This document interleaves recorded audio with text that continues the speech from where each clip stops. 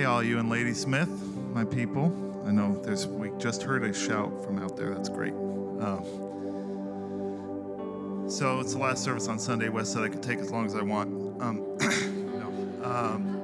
No, it will be a slightly longer. So there's some people here today and in Ladysmith that I do want to add a few little shout outs to. Have been a big part of this story. But my name is Rick Rapp, and I am an alcoholic.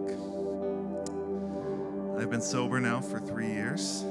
And thank you. And what has happened in those 3 years since my sobriety date is the story that I know God wants me to share with you today. A little background, I'm 43 years old. I've been married for 16 years to a wonderful woman, Katrina, who has really played a huge part in this story. But I have 3 awesome kids, 14, 12, and 8, Zeke, Aspen, and Iris, and I am a physician, a family doctor in Ladysmith, Wisconsin. I first attended church at 2 weeks of age. Don't remember it, but hey, it's pretty cool.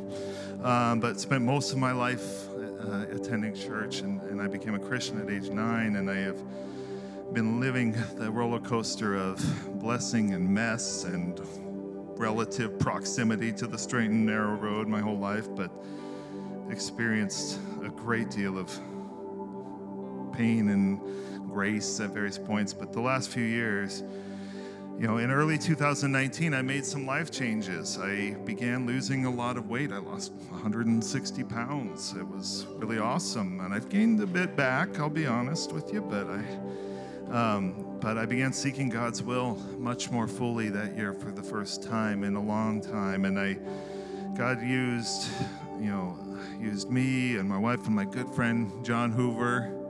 Where are you? There's the camera light. John Hoover in Ladysmith to launch the Ladysmith Red Cedar Room just